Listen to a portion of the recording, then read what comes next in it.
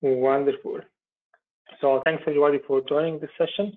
So during this part of my session, I'm going to describe about various MySQL availability solutions and how those can be actually deployed at scale.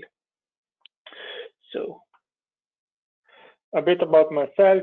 So I'm René Cannaò. My background is as a MySQL DBA for quite a long time, almost 2 decades. I am now the CEO of ProxySQL and the author of the product itself. So my background has been always as MySQL DBA, and I develop product for it. And ProxySQL is currently the most known product. A little bit about ProxySQL itself as a company.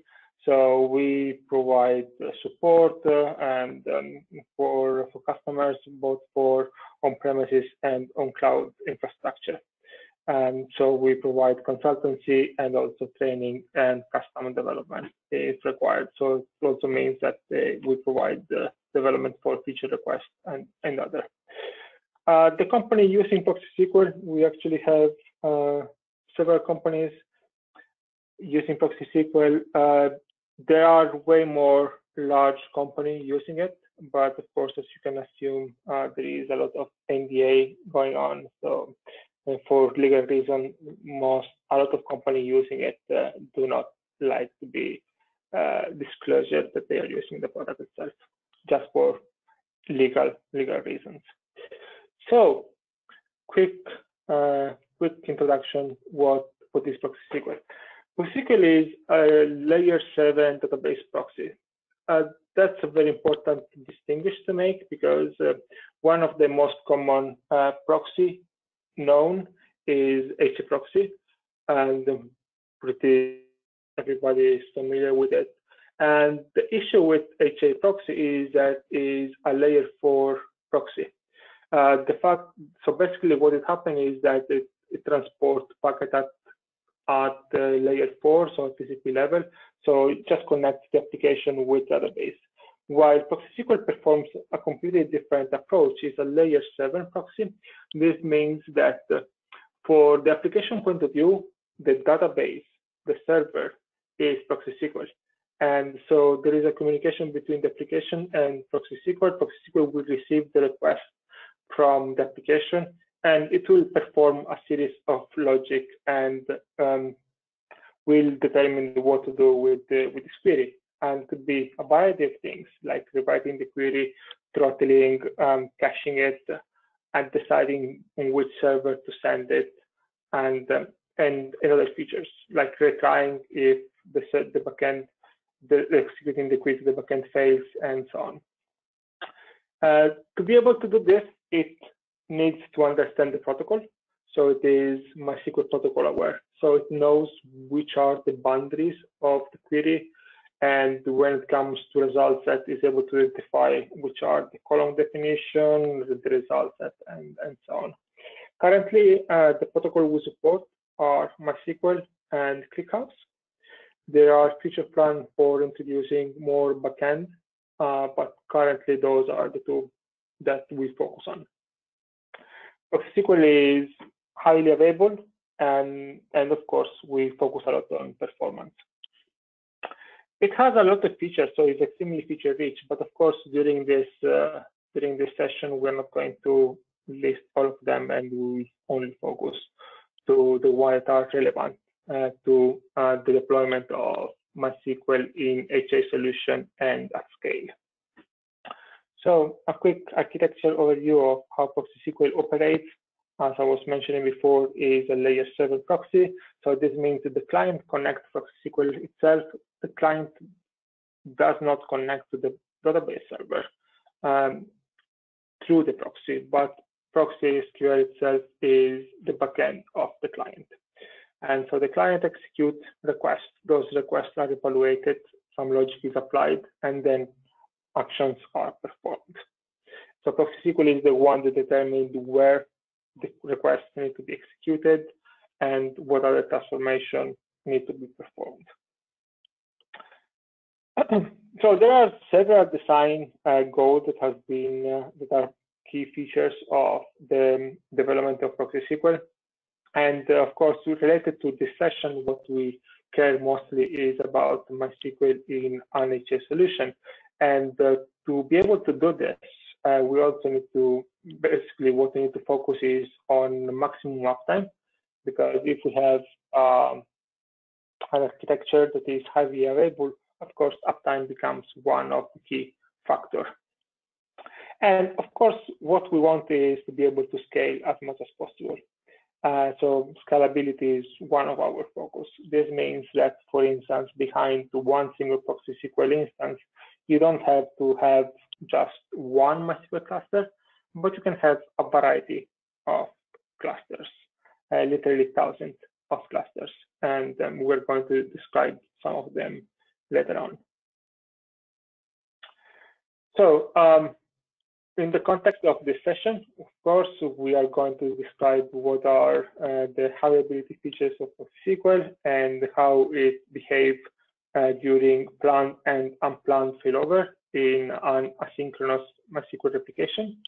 And then still in regards to HA solution, we're going to discuss about how ProxySQL supports Galera and Percona extra cluster and its native support for Oracle Group Replication. And then recently, well, almost 1 year ago, we also introduced integration for RDS, Amazon RDS, and Aurora. And then we're going to describe how ProxySQL performs the load balancing.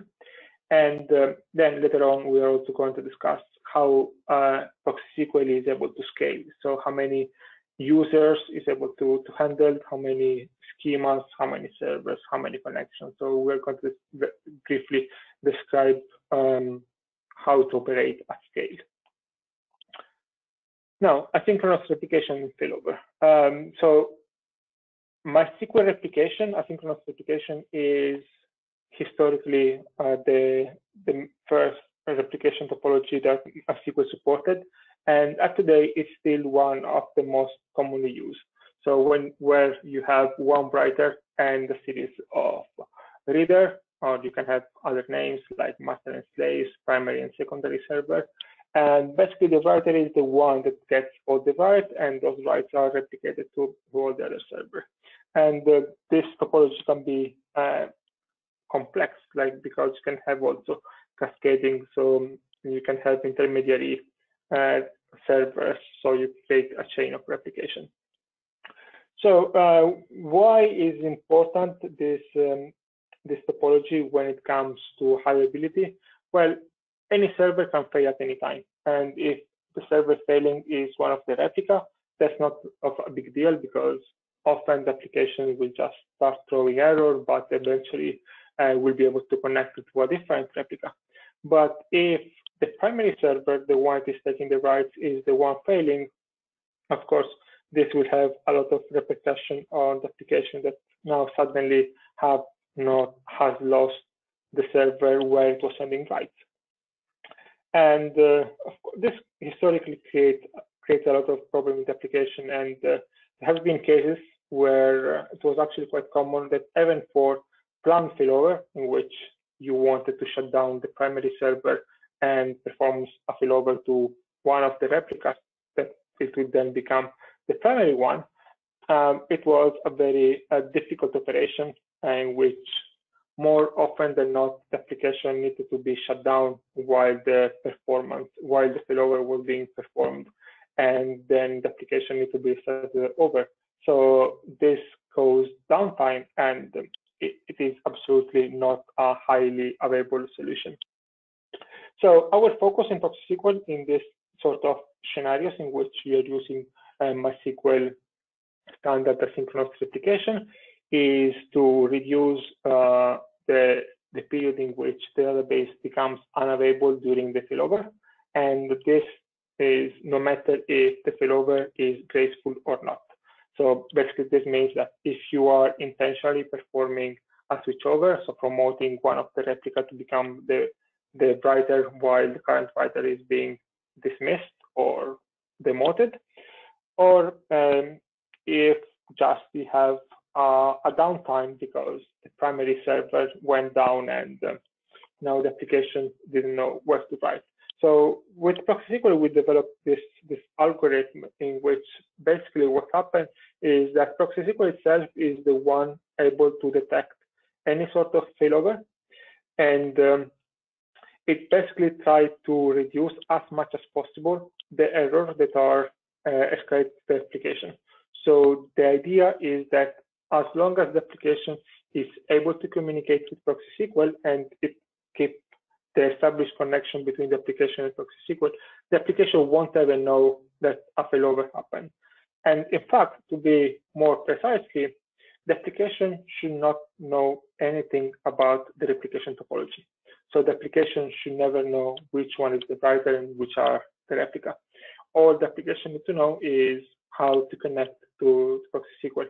And which ProxySQL, this is a different topic, but one of the most common architecture is to actually deploy ProxySQL together with application. So normally the application communicate through 127.0.0.1, so through localhost. So there is no need for build HA between the application and ProxySQL if the proxy is bundled together with application. If this is not the case, so you have ProxySQL in a middle layer, there you have different type of solutions that are available as well. And so again, in this sort of topology, if a failover happens, the application should not ever notice that a failover happened because the connection from the application to its own server, that in this case is ProxySQL, are never closed. So from an application point of view, nothing happened.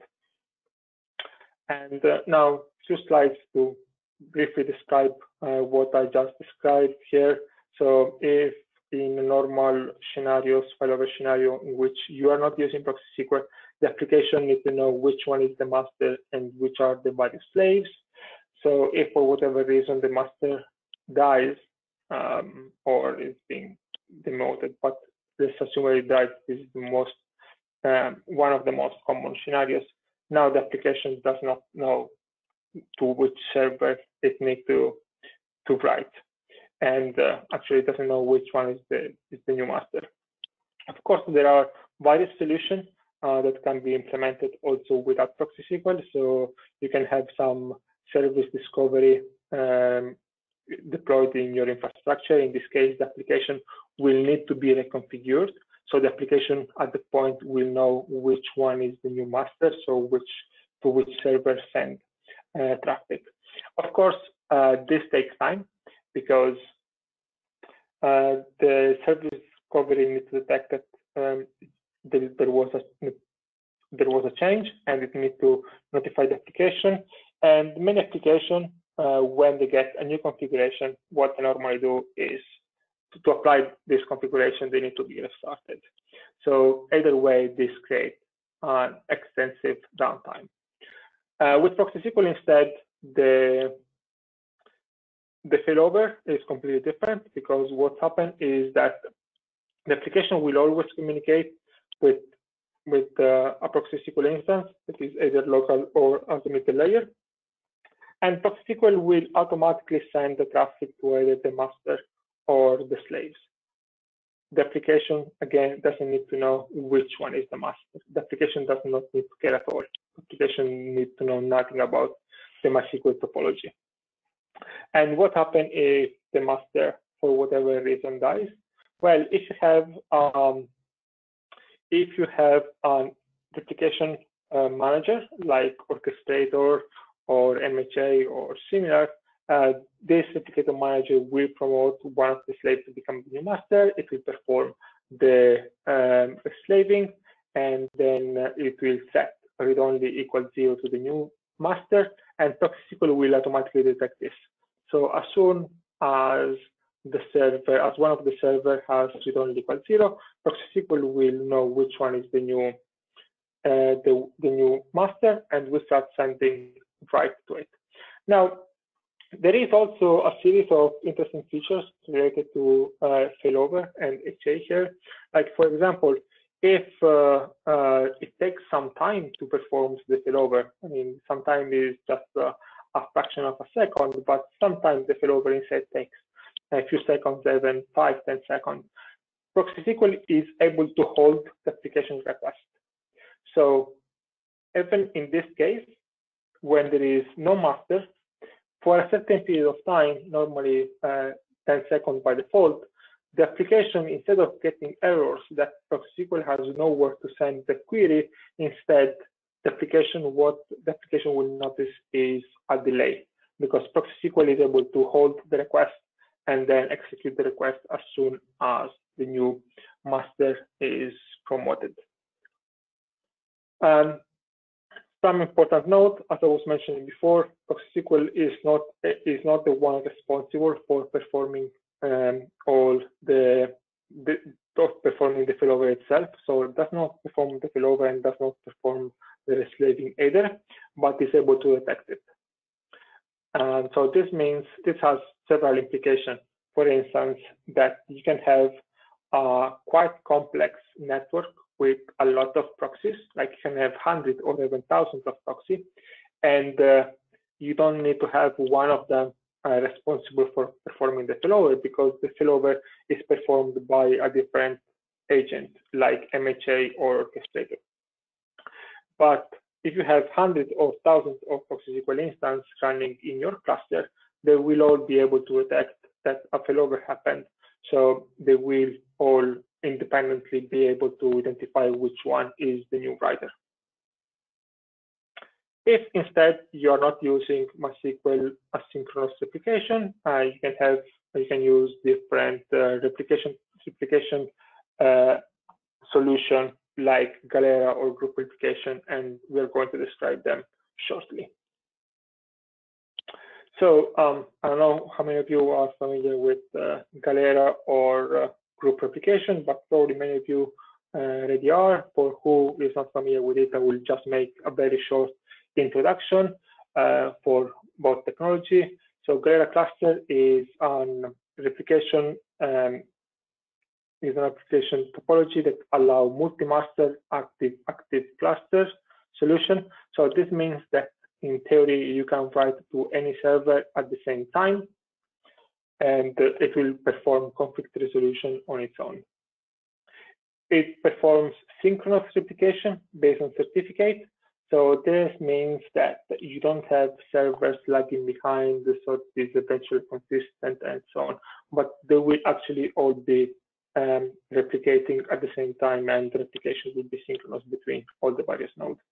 It has some interesting performance enhancement, like it supports multi-thread replication. Historically, MySQL asynchronous replication only had single-thread replication, but recently MySQL asynchronous replication has multi-thread replication.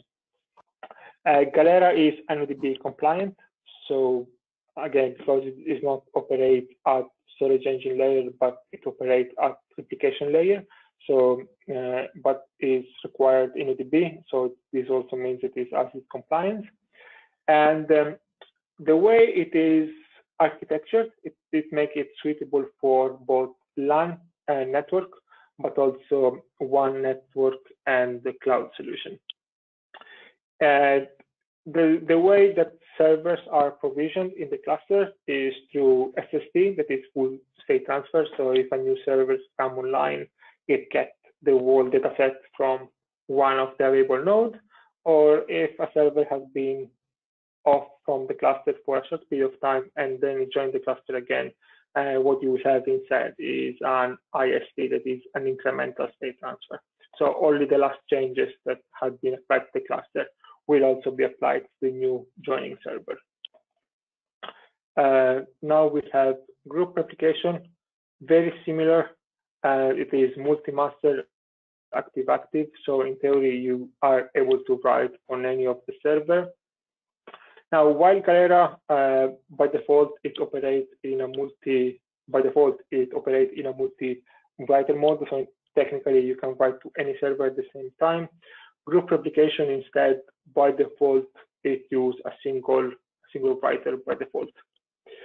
Also, but again, also group replication. Also in group replication, you can write to any server at the same time. The approach of having only one writer is the recommended approach also for Galera. So even if Galera itself advertises that you can write anywhere, still the best approach is to only use one server for writes. This to avoid a series of conflict resolution that Galera itself handle it, but instead of having conflict resolution, it's better to not have conflict at all.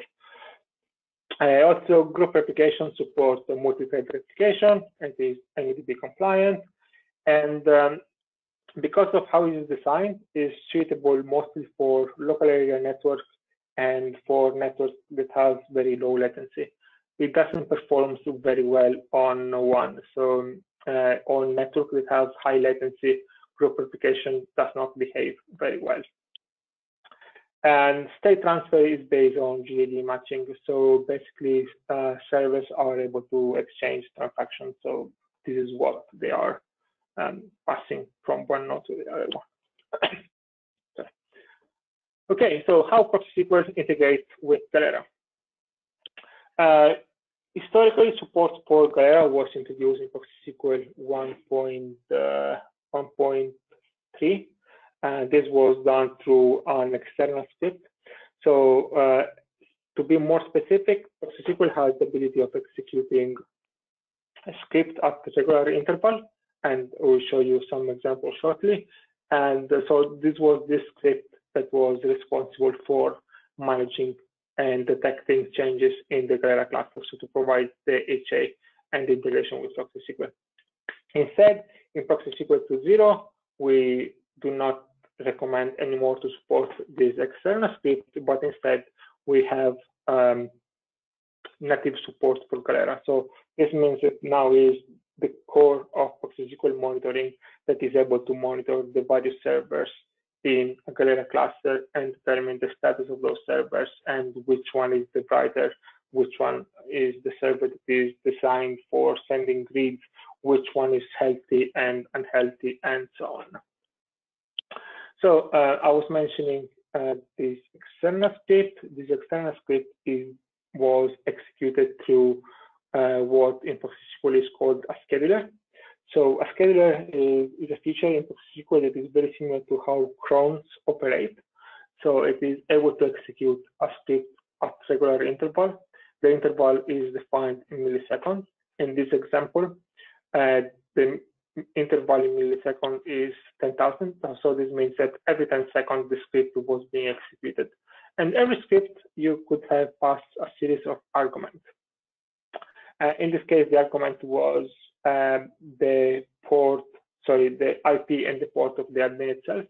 And this was used to connect to the admin and to get the information about all the servers. So being able to execute monitoring on those servers and then reconfigure the cluster if required. And then as part of the argument, it was also passed error log file where the script could write the operation it was performing. Just a quick example of how this was operating. So this is an extract from the log. I'm not going to spend much time on it because this is sort of outdated because in 2.0 we have native support. Nonetheless, we still have a lot of users using ProxySQL 1.4, so I'm writing this one for reference. So in ProxySQL, we have a lot of tables. That this is actually the way you configure the ProxySQL itself. So you have an admin interface that you can use to connect using a MySQL client, and all the configuration is stored in tables. So this is how it looks at tables in case you have two servers that are online and one server that is offline. So before I was mentioning that ProxySQL is able to detect if there was a failover in asynchronous replication. This was done, and the configuration there is done through a table called MySQL replication host group. And in ProxySQL 2.0, the concept of the algorithm behind the MySQL replication host group was extended to also support Galera. So basically, in the Galera tables that we're going to show shortly, not only we define which one is the reader host group and which one is the writer host group, but we also define how many writers we want, like the maximum number of writers that recommended is 1. And then we also define if the writer is also reader. If this setting is 0, the writer won't take any reads, won't be part of the reader host group. And we also define what max transaction behind. We're going a bit more into details later on. And because ProxySQL is able to determine how many servers are writable, and if you have, for example, 3 servers that are writable, but you have configured max writer to be 1, so the other 2 servers will be put in a separate host group called the backup writer host group. So those servers are servers that are potentially writers, but they are not being used as a writer because max writers is set to 1. And then you have also a host group called offline host group. There are put all the servers that for whatever reason do not look healthy. So here you can see which are the tables that are relevant for Galera. There is the MySQL Galera host groups, the runtime MySQL Galera host group. The second table, the runtime one, is nothing more than the runtime representation of the configuration. So in other words, what it means is that MySQL Galera host group is where you configure the various Galera cluster. And once you configure them and you load them to runtime, you are able to check in the table called runtime MySQL Galera host group, which is the current configuration that is loaded to runtime. And then we also have a table that is responsible for logging the various status of the clusters or every node of the cluster. That is called MySQL Server Galera log. Now let's have a quick look of how the configuration itself is done. So this is the table responsible for configuring Galera clusters. So we have the various host group, the writer host group, the backup writer host group, the reader host group, the offline host group. And then we have a few more fields that are important, like active. For example, you can decide to have a Galera host group configured here, but not being active. For example, you want to have a Galera cluster that is on a different DC, and you don't want to enable it on the proxy on another DC. So you just configure the cluster there, but you configure it as not active. And then you have max writers, as I was mentioning before, is how many writers you want to be, how many nodes you want to be writers in this cluster. And then you also have this writer is also reader that define if the writers should also take reads or not. And max transaction behind. I'm going to go in details about max transaction behind later on after describing group replication. So I will be able to make a comparison between the two. Okay, here there is a detailed explanation of what I already mentioned. I'm going to skip this slide. Same here. I basically described it, and here is written for reference when you're going to watch this recording. Besides the configuration table, we also have a series of global variables that are related to Galera. Specifically, we have 3 variables. That is the MySQL monitor Galera health check interval. So these variables define in how often ProxySQL is going to check the health of the various nodes of the cluster. In this example, is every 5,000 milliseconds. So every 5 seconds is checking the status of all the class of all the nodes. The timeout, because sometimes queries against a backend fails, especially if the backend is unhealthy, and this is the whole point of the health check. So the health check itself has a timeout. So if the server, for whatever reason, is not able to reply within 800 milliseconds, ProxySQL will consider this server unhealthy. Now, there have been cases in which it is possible that one of the database is overloaded, And this is the reason why the server is actually not replying to a request. Or you might have a temporary network issue, so the request is just being very slow, but eventually after a few seconds of replying, it will become back to normal because it was just a temporary network issue. So instead of ProxySQL, instead of considering unhealthy a server that where a check is timing out on the first time, we also have these variables called MySQL monitor Galera health check max timeout count. So if the server does not respond in time to a health check for 3 times, in this case, ProxySQL will consider the backend unhealthy and will perform the appropriate reconfiguration. Now, configuring Galera with ProxySQL 2.0. So basically here, I'm showing an example of how to configure a Galera cluster in ProxySQL. So for example, if we have a cluster where we want to define that the writer host group is 2, the reader host group is 3, the offline host group is 1, the backup writer host group is 4, a max number of writer is 1, and then the host group, this cluster is active, and the writer is not also reader, and max transaction behind is 0, all we have to do is run this insert statement. And basically, we are configuring ProxySQL to manage this sort of cluster. Of course, in this configuration here, we are not describing absolutely at all which one are the servers. So this is just configuring metadata about the cluster. And then we have to also configure the server themselves. So let's assume that we have this cluster with 3 nodes. And so basically, we are going to execute an insert statement into the MySQL server table, specifying the host group ID, host name, and port at minimum, and in this case also the weight. And then we basically specify that those 3 servers are configured in 2 different host groups. Host group 3. Host group 2 is the writer host group, while host group 3 is the reader. Now, if you remember from the previous slide, we configured max writer set to 1, and in this case, we actually have 2 writers. So of course, this is a sort of incompatible configuration. So this configuration does not match what we have configured with Galera.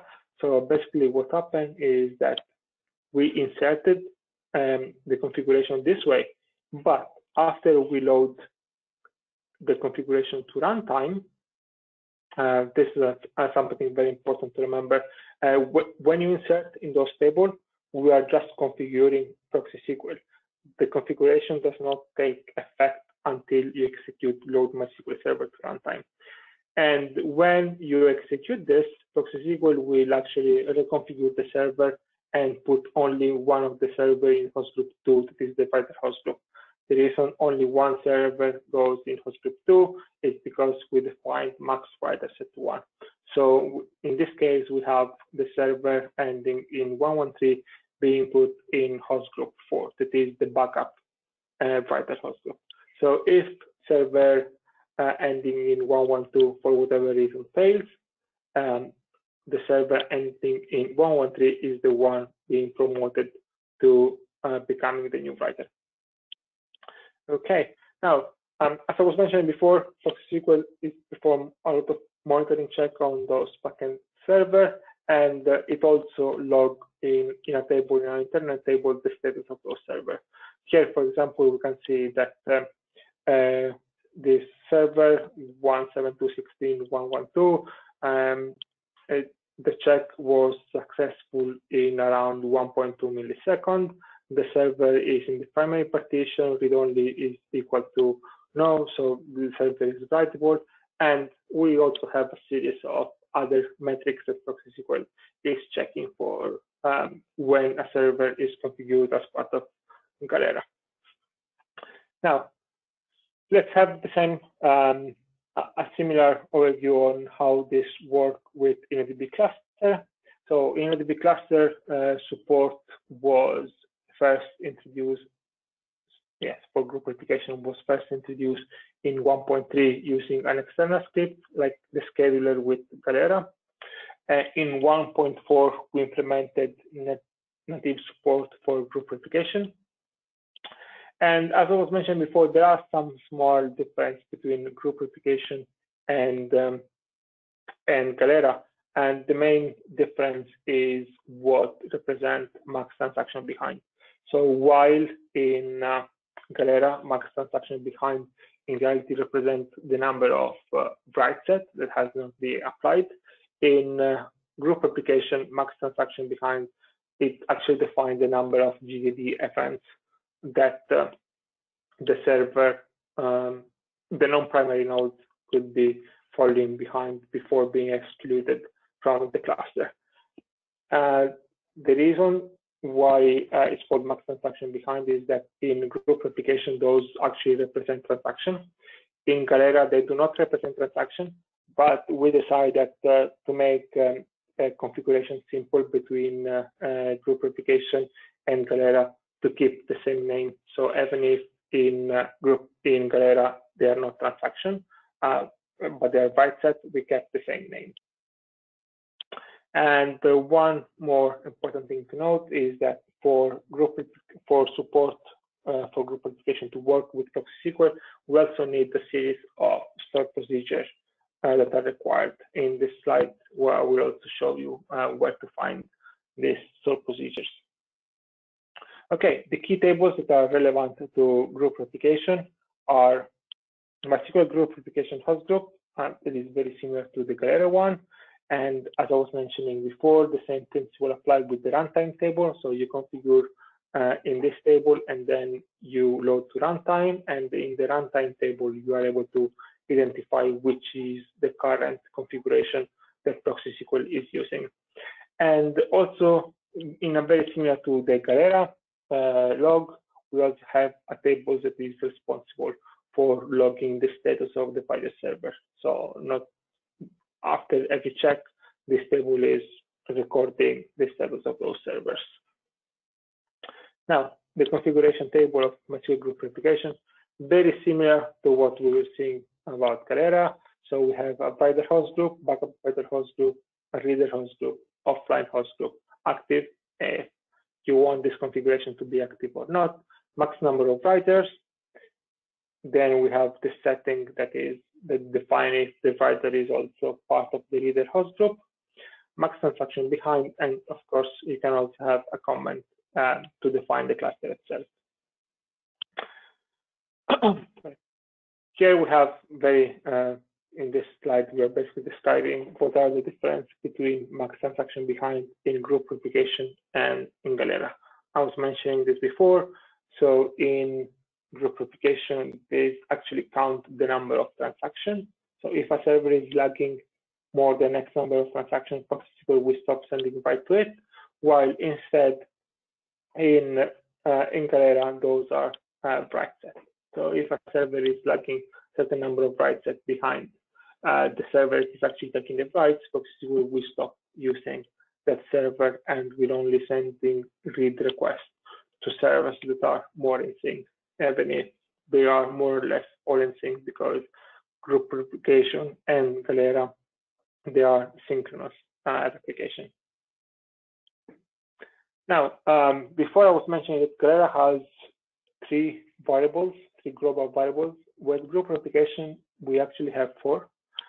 So we have two related to the health check interval and timeout. This is exactly the same as the Galera one. So one defines how often the status of the server is, so if the server is checked, if they are healthy or not, and what are the variables.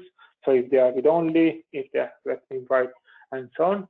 The timeout, and also we have, as in Galera, the max timeout count. So if one server fails, if I request timeout, the server is not considered immediately as faulty, but a certain threshold of requests need to fail before a server is considered faulty.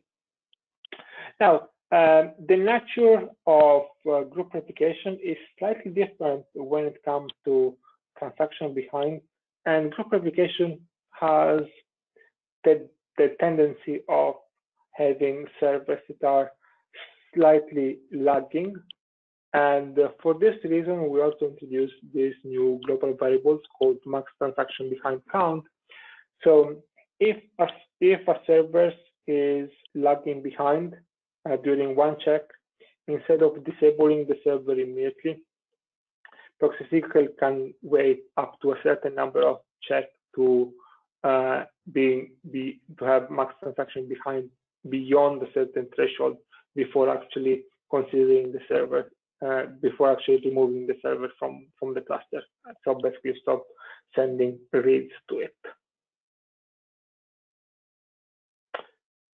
Okay, as I was mentioning initially, for group replication, for the checks for group replication to work properly, we need a series of stored procedures that need to be installed in group replication.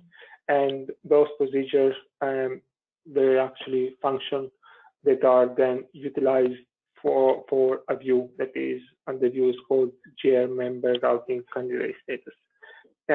All the view and the various functions are available at the link that is there in this slide. Okay. Now, what does actually look like this table, the group routing, the GR member routing candidate status? It looks something like this. So if you're executing this query on one of the primary, on the primary node, you will have metadata about the server itself. So if it is a viable candidate, if it is read-only or not, how many transactions is behind, and how many transactions need to be certified. And if you execute the same query on a different node, you might have a slightly different result. In this case, node 2 is set to read-only equal yes. So this server cannot be used for write. So this means that all the write in this cluster are going to the MySQL node 1. Okay, and then finally, also as for Galera, also in group replication, we have a table that is responsible for storing all the status of the servers. So after every check, whatever is being retrieved from the server is logged in this table. So here we see that node 1 is read-only equal no, is a viable candidate, transaction behind is 0. So basically, it's the same of the output I was showing before. So basically, in this slide, this is the query being executed on MySQL server. ProxySQL takes those information, makes some decision on which one is the server that is healthy and which one is not healthy, which one is the writer and which one is not. And it also records this information in a log table. And again, those log tables are all internal to ProxySQL. Now, AWS Aurora. This is another HA solution that is available.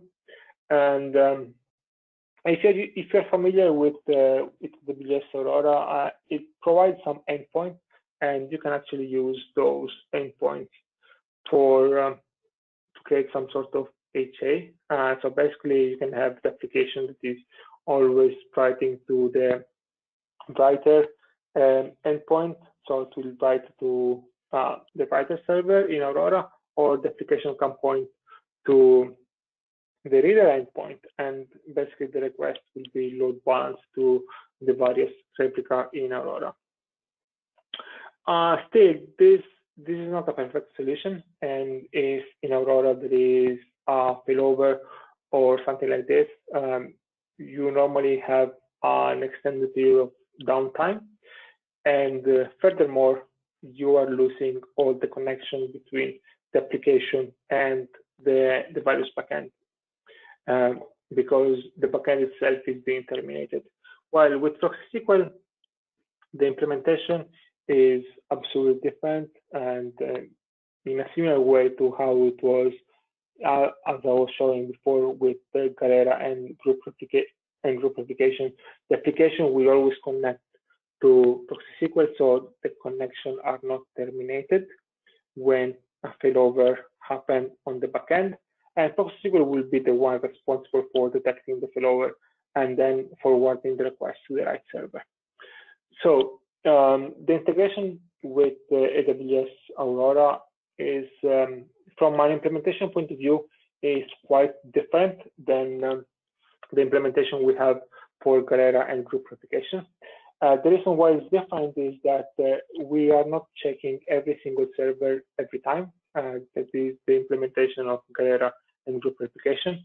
Instead, we round robin health check on all the various nodes of AWS Aurora, and we do not check just the status of the single node, but we're getting metrics and status from a table that Aurora itself exposes. So we are able to query this table called replica host status, and from this table, we are automatically able to identify which one is the writer and which one are the readers. And not only this, we also have multiple features associated with this. For instance, we are able to detect if new replica are added to the cluster, because this is actually quite common scenarios in which you can have some auto-scaling in Aurora. So if the servers become overloaded and you define that you want to scale your cluster, your Aurora cluster, ProxySQL is automatically able to determine this, because in this table, the replica host status, the new replica will show up. So ProxySQL is able to automatically detect those new replicas.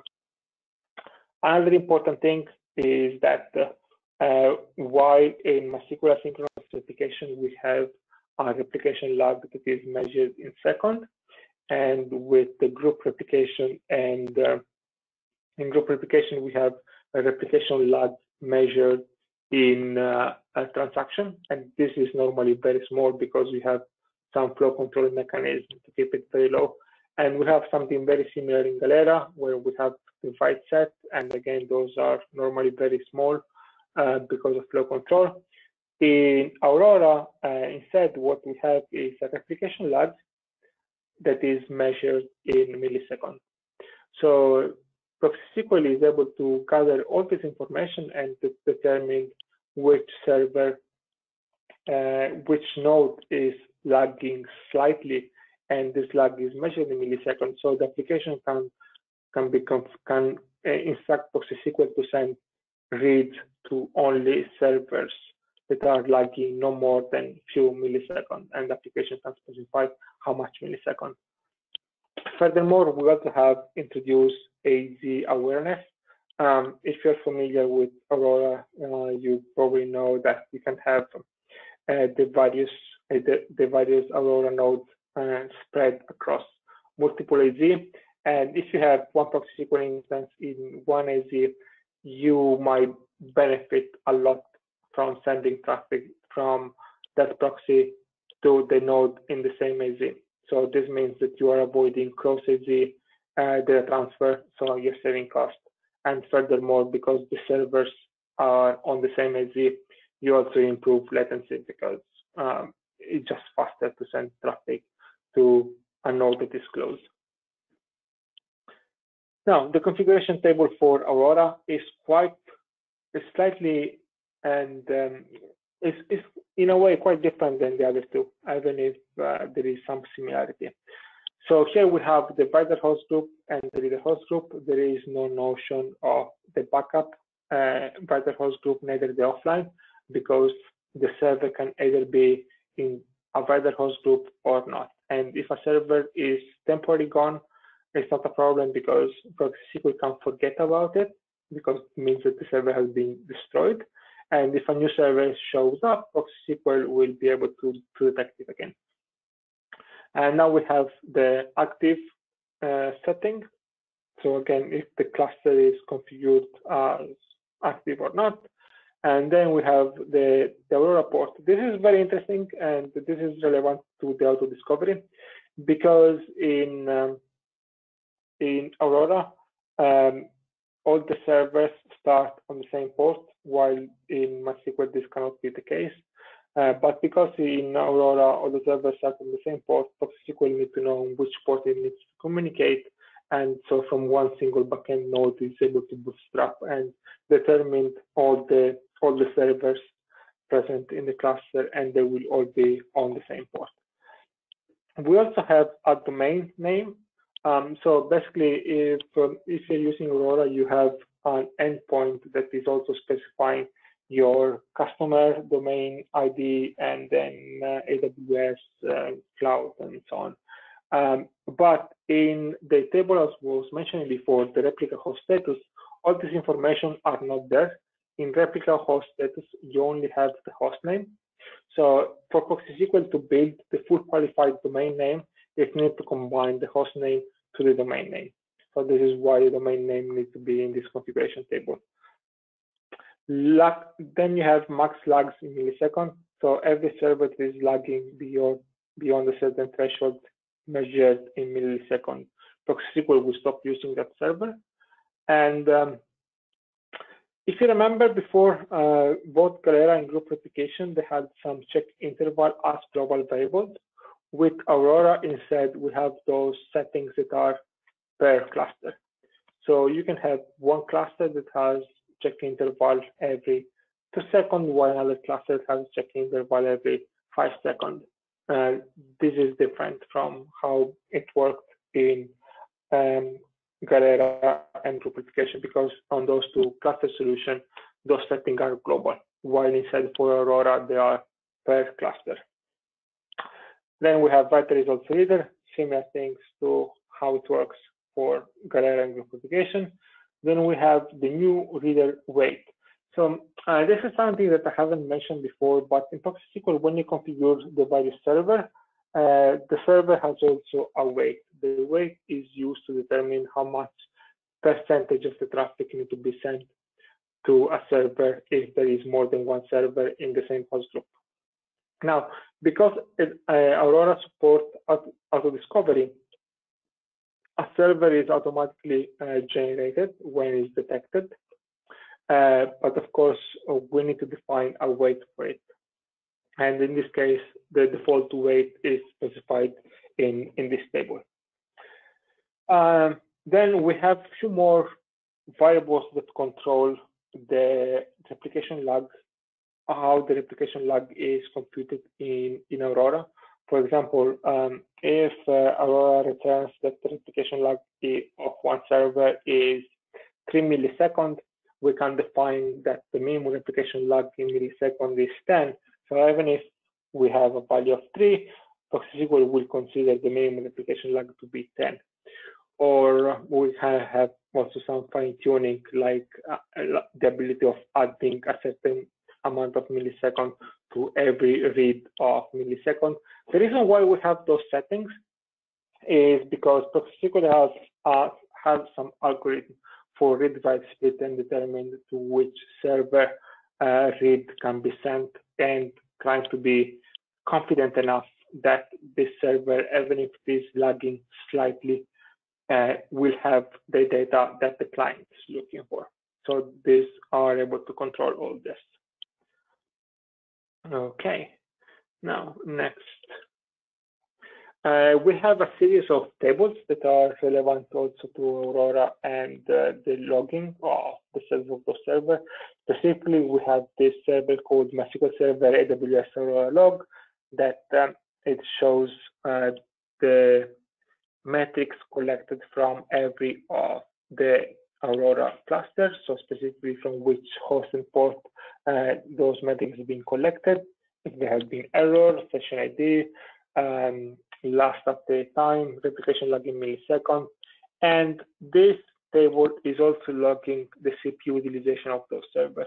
Currently, the CPU utilization is just recorded, no other action are being performed, but we have planned to use this CPU utilization metrics to also determine which servers are more utilized than others. So we will be able to automatically shift traffic to the least busy server and trying to balance CPU utilization in an even way among all the servers. Then we have other logging tables, like for example this one called MySQL Server AWS Aurora check status. So it's basically a status table that shows what is the status of every server, so how much when was the last time that the specific server was checked, how many checks were executed in total, and how many checks were successful or not. It also records the last error. So this is very useful if you want to have some sort of statistics about how often a backend is failing requests or not. Ideally, all the checks should be okay. So the number of checks okay should match the number of check total. And if this is not the case, you also have the last error columns that is very useful to determine why the last check failed. Furthermore, every time a failover happens, ProxySQL is able to detect it, and of course, because it's getting the metadata from Aurora itself, and it also logs in this table every time it detects that a failover happened. So this allows to also go back in time and figure out why you might have a latency blip when you got page, and the reason behind this is that a failover happened. ProxySQL detected as well. Application might have not noticed any error because ProxySQL might have prevented any error to be ascribed to the application, but the application might have noticed an increased latency because ProxySQL was holding the request executed by the client until one of the instances was promoted to become the new writer node. Okay, now so far we described a series of HAVability solutions for MySQL, and now let's identify and we also described how ProxySQL integrates with those. But there are a series of challenges because, as I was mentioning also before, even if you're using standard MySQL application, you can have a quite complex replication topology, like one master with tens or even hundreds of slaves, and then those slaves might have more slaves on their own. And and if you're using MySQL standard application and you have a very big infrastructure, it's not unusual that you might have a high number of MySQL servers, because not only each writer can have a variety of slaves and each slave has his own slaves, but just because you can have hundreds, if not thousands, of clusters. And so what happens is that keeping track of all those clusters can be a challenge. We have customers in which they have easily 1,500 clusters. So every cluster is composed of multiple MySQL servers. And the way ProxySQL operates is that it can handle a very large amount of MySQL servers. So it is able to monitor them constantly at regular intervals and detect failover of all those servers if anything like a failover happens. And right now I was mentioning the example of asynchronous replication, but in reality the same apply no matter what is the replication technique that is used. So if you're using Galera, or if you're using Group Replication, or if you're using Aurora, technically you can have any number of clusters that are behind ProxySQL. So you can have thousands of Galera clusters just behind one single ProxySQL instance, and ProxySQL will be able to handle those and hide from the application the complexity of the replication topology. And this also means that the application does not need to interact with service discovery. And if you still want to have service discovery, you can actually have service discovery integrated with ProxySQL. So it's quite also common to have ProxySQL working together with Zookeeper or Consul. So basically, what I would like to describe ProxySQL is a layer, like a database is a layer in which the application does not communicate directly to the database, but the base is protected or hidden, to better say, by this middle layer that is where ProxySQL is running. So the application will only need to know how to communicate with ProxySQL, and ProxySQL will hide the whole complexity of the network topology and any sort of failure that happens. This is completely transparent to the application, and the application does not need to bother about this. So just to show the same in a different format, you can have a variety of application servers and a variety of clusters. Each one of those is a different type of cluster, no matter if it is asynchronous replication, group replication, Galera, or whatever else. The application does not need to know any of the details about the HA solution that is deployed in every cluster. ProxySQL is the one responsible for detecting any sort of failure. So this is basically the way you are able to use ProxySQL as a middle layer between the application and the database server. Now, to be able to handle something like this and be able to scale a lot, ProxySQL needs also a series of very important features. And those features were added through the years. Like, for example, we have a very large hosting provider that has a quite large infrastructure and have a lot of distinct users, MySQL users. Specifically, at the time of the deployment, it was a couple of years ago, they had ProxySQL with 2 million distinct MySQL users. So this ProxySQL, when a client connects ProxySQL, ProxySQL needs to authenticate the client. It needs to perform some very fast operation and detect which server it is and extract some metadata about this user. So which one is the default host group, how many connections this user is able to connect, and of course, if the credential provided by the user is correct. And also, if we have this middle layer that is able to handle a lot of applications, ProxySQL needs to scale. So it needs to be able to handle hundreds of thousands of concurrent connections. And this is normally the case. So it's quite common to have one single ProxySQL instance handling 100 or even 200 application connections. And as I was mentioning before, it is also very common to have a lot of cluster behind one single proxy, so it needs to handle thousands of backend servers.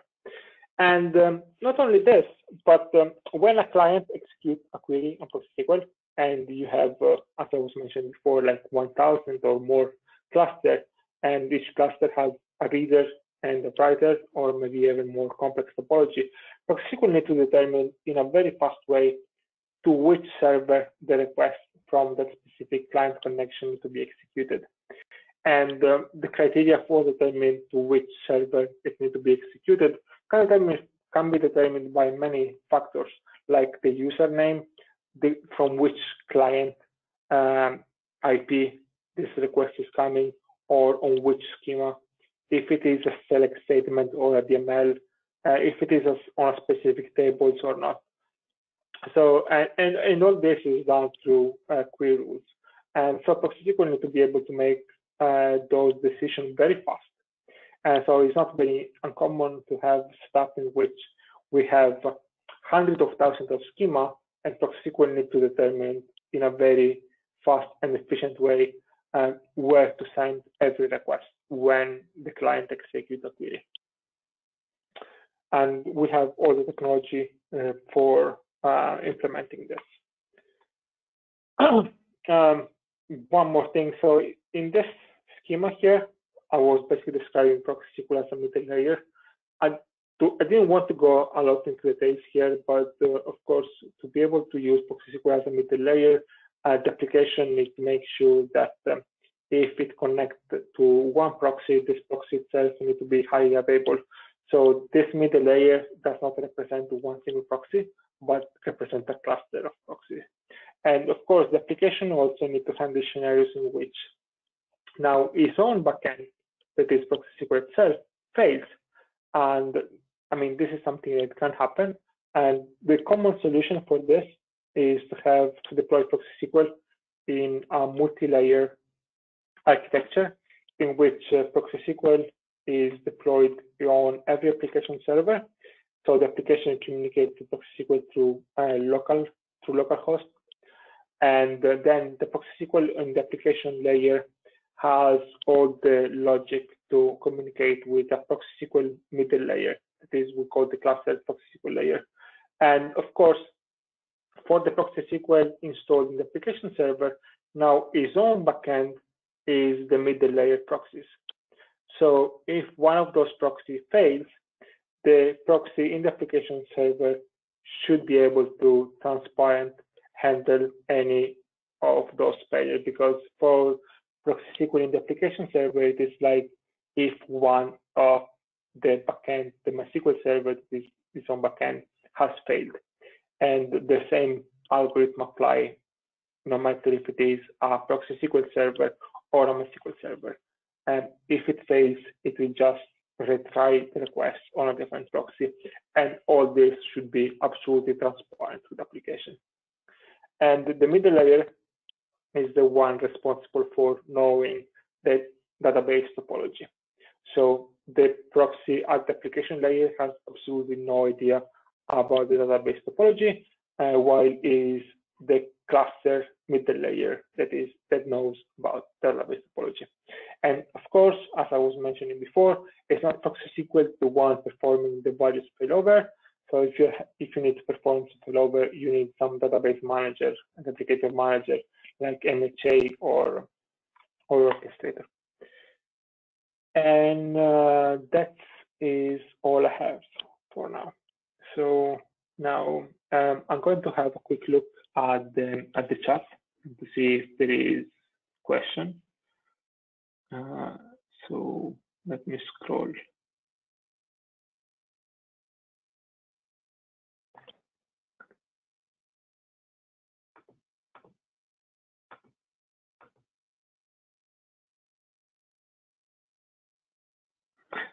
So there is a question, what in a master slave topology, what happens to the application byte query if there is any failover happen within the database node? So basically, I was describing this. Yes, ProxySQL is able to hold those byte queries until a new master comes. And of course, all this is configurable. So ProxySQL by default holds those requests for 10 seconds, but you can configure ProxySQL to fail fast, or to hold those requests for a longer period of time. So you can set this to 1 second. So if the server is just not there, ProxySQL return an error to the client, says, sorry, there is no server to send the query, or instead you can configure these variables very, very large, and ProxySQL will be able to hold the request for an extended period of time. Okay, now. So if we have a lot of ProxySQL, do they have some consensus protocol in use? The answer is yes and no. They have a consensus. So there is another technology that I haven't described in this presentation that is called ProxySQL cluster. And what this is used for is to exchange configuration between proxies. So you can be able to configure one proxy, submit the configuration into it, and this configuration will be propagated to all the proxy. The way it works is not through push, but through pull. So every proxy is able to check the status of all the other proxies, and if they detect that one of the proxy has a newer configuration, is pulling the configuration from it. Now, there is no strict consensus algorithm, but instead there is time-based consensus. So whatever is the server that has the newest configuration is the one that is considered the source of truth.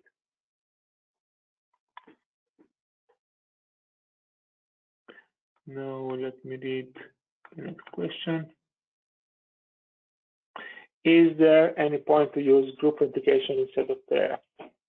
Well, they have different technologies, and in a way they have similarity because they all try to provide AHA built in MySQL, basically. Yeah, they are even if they try to provide the same objective, that is high availability. They do this in different way, and they have pros and cons And I think the pros and cons of one algorithm compared to the other one is probably outside the scope of this presentation, because then it becomes giving pros to one or to the other one. And this is probably a topic for a more in-depth session between the two different technologies. Now, the next question is query cache and ProxySQL work the same as the MySQL query cache? No, it does not. The MySQL query cache needs to provide data consistency, and the MySQL query cache is close to the data. The problem with the MySQL query cache is that in order to provide strict data consistency, it easily becomes a bottleneck, because every time you are executing a DML statement that change the data in MySQL, then the query cache need to be invalidated. And this also means it has a lot of consequences, like the query cache is often become a bottleneck because there is a single mutex. Percona did some work in the past to split the query cache into multiple segments. But still, the fact that the query cache has a strong consistency, this creates a bottleneck because there is a high rate of invalidation that need to be executed in the query cache. So actually, MySQL dropped query cache completely in MySQL 8. Is ProxySQL query cache the same of the MySQL one? No, absolutely not. They are different, completely different technology. The query cache in ProxySQL is based on TTL, on time to live. So it's more similar to how memcached works. So the result set is stored in the query cache, and it will be automatically executed after a certain amount of time that you can configure per query. So you can say that this specific query needs to be cached for 10 milliseconds, while another query needs to be cached for 2 minutes. This is completely up to you and is extremely configurable. There have been some requests about invalidating the query cache on the fly, like when a DML is executed. There is some implementation limitation in implementing a solution like this, because in the way ProxySQL works is that it is an agent that is highly distributed. So you can have thousands of proxy.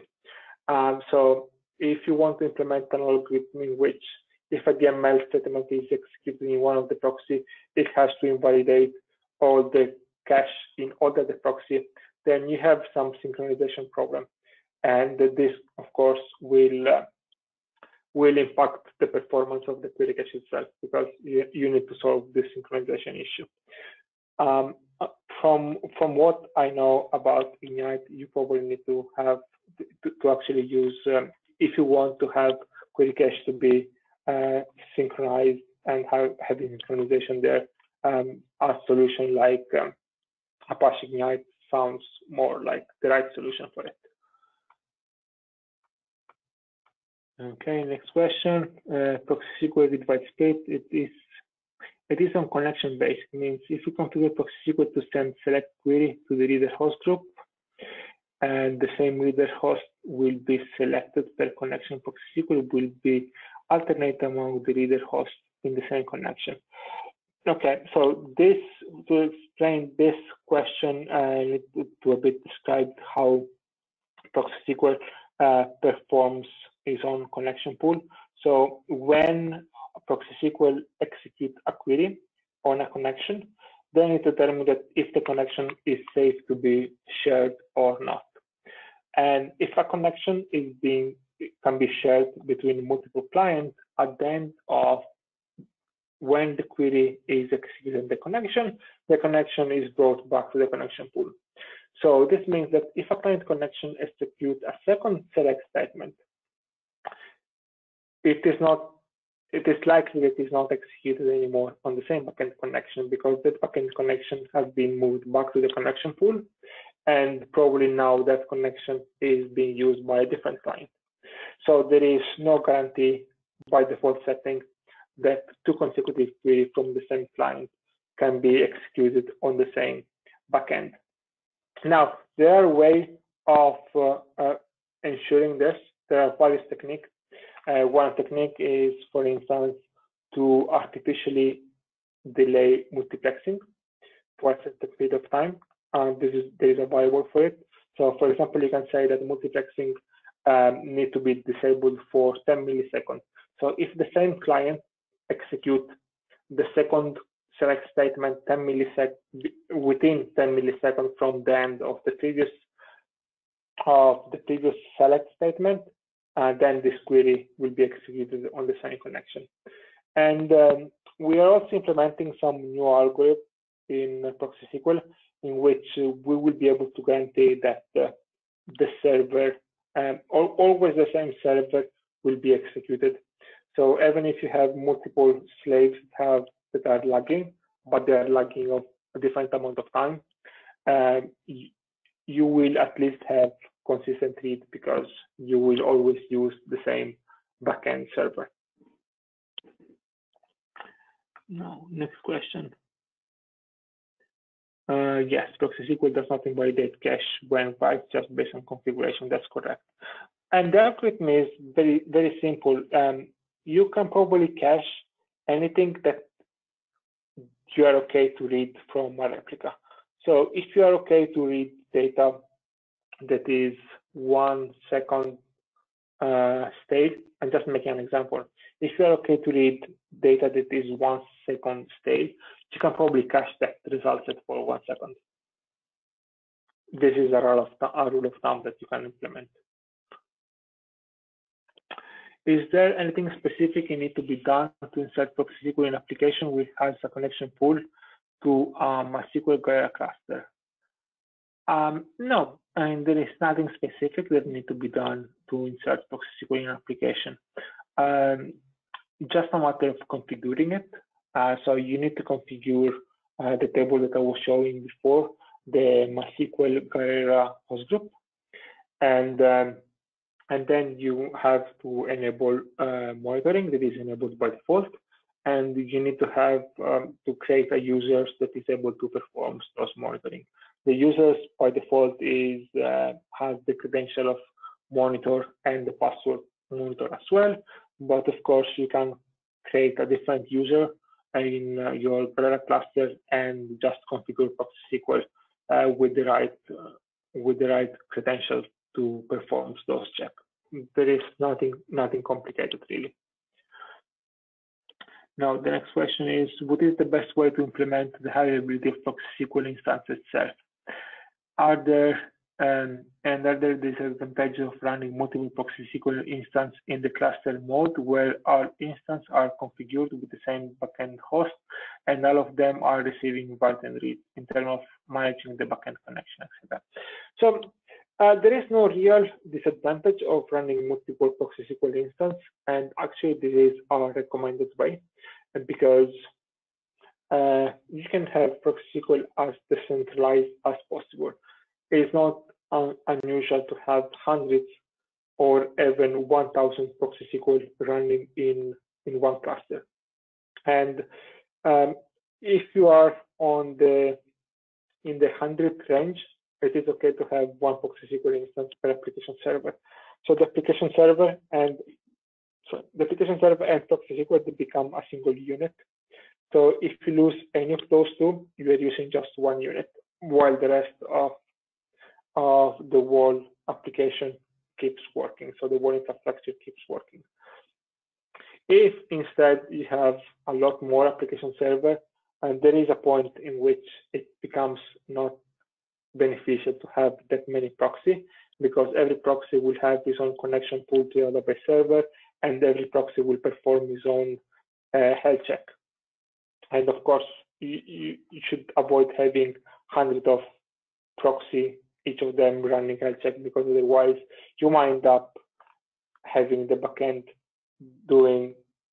spending just a lot of resources in the health check itself.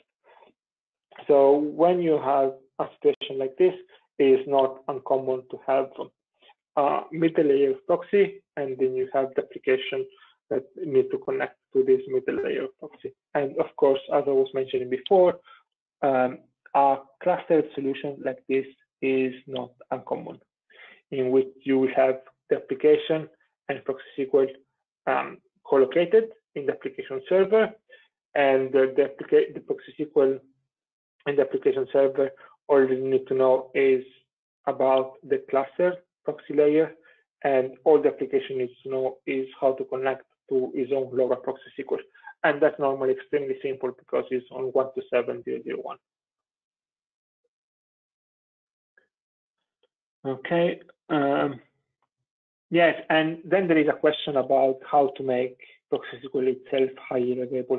And there is a lot of technologies behind this, and I mean, this is easily another question just to cover all the possible options for it. So this is a quite complex topic. So next one is just modify the virtual IP to point to ProxySQL inside of the cluster, configure ProxySQL to point to class. Yes, using the virtual IP is one of them. You can also use a silos approach, but really there are many, and the cluster one is the one we often recommend.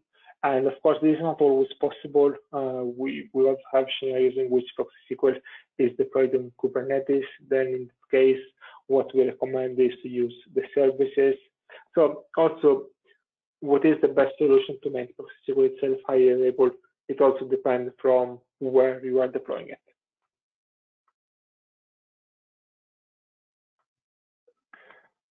We know that the ProxySQL cluster features is new, but it will be a feature to have the connection shared between the cluster node. No, so ProxySQL cluster feature is just used to exchange configuration. It's not meant to have one proxy using the connection of another proxy. This is not the idea. The idea is the clustering features is related to the configuration. So they are basically, this is what is being shared in the cluster, the configuration.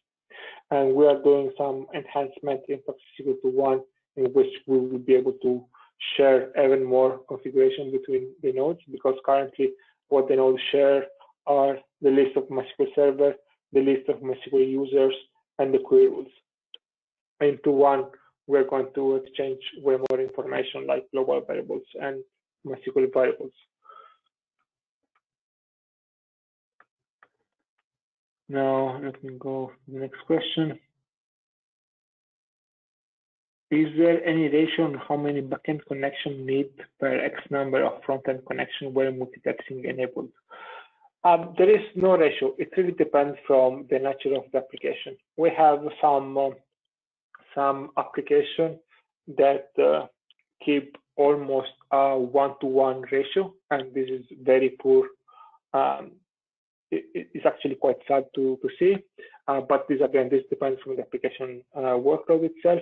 While there are cases in which we see a ratio of easily 1 to 1,000. So you can have 1,000 client connection, and they will all use just one backend connection. This is very depending from the application and the workload itself. Now, next question.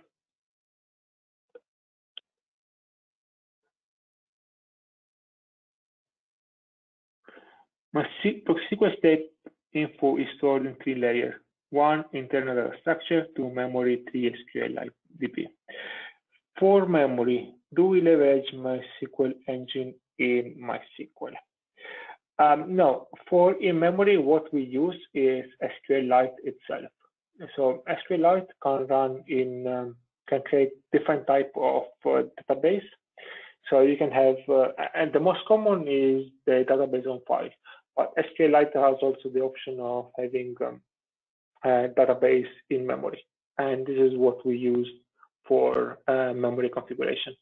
So when you are running DML statement on configuration table, you are actually executing those queries against an SQLite database. Now, next question. Let's say hundreds of application hosts are accessing DB host via ProxySQL. Is there a way to sniff out the client host info? It is stored into stack monitoring table. Everything is stored, and I think I cannot get granular details upon 1 second or so correct. What exactly information you want to sniff? I would like to know more about this one, but to give some context here, ProxySQL is collecting a lot of statistics about every traffic that is passing through ProxySQL itself. So for every query, it removes literals and replaces them with question mark. So it parameterizes them, and it is able to store metadata about the query itself. So it runs for every query, it stores metadata about its execution time, of course, the total execution time, how many rows has been sent to the client, how many rows has been affected in the MySQL server is if this is a DML statement, to which host group the query has been sent, and which user, which schema, and so on. And of course, those metrics are aggregated. So if one client executes the same query 5 times, we only store it once, and we have a count that says that the query has been executed 5 times, and total execution time is the sum of those 5 execution times.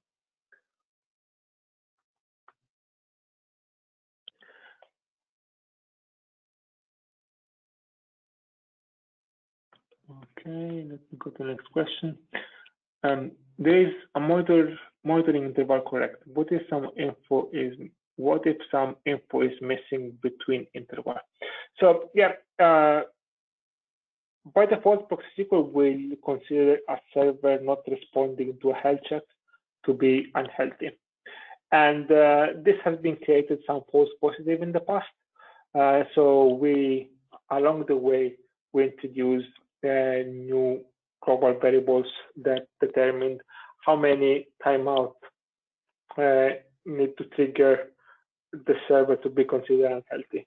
The default is 3. So if one server is missing 3 ping, ProxySQL will consider the server unhealthy and will stop using it.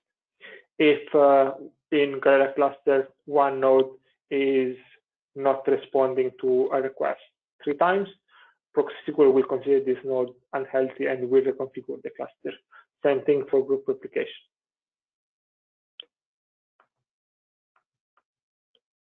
For group replication, a lot of people use router already. ProxySQL vs router for group replication. What is the advantage? In a nutshell, router is a layer for proxy. So router does not understand anything about the MySQL protocol, nothing. I tend to call MySQL router HA proxy on steroid because it does very little more than what HA proxy is able to do. And of course, it is able to configure itself based on metadata present in the cluster. So if one new node is added, for example, I think is able to detect this, but at protocol level, there's nothing more than what HA proxy does. It's just transporting TCP from one end to another one. So, for instance, router cannot perform any sort of caching, router cannot perform any sort of routing, cannot do query write, it cannot do throttling, it cannot do retry. So all those features, or collect statistics about the query, all those features cannot be implemented in router just because simply does not understand the MySQL protocol. Yes, Joseph said this basically. And okay, I don't see any further question.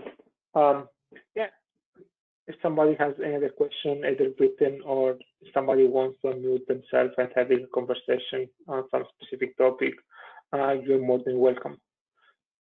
Otherwise, I think we reached the end for the session.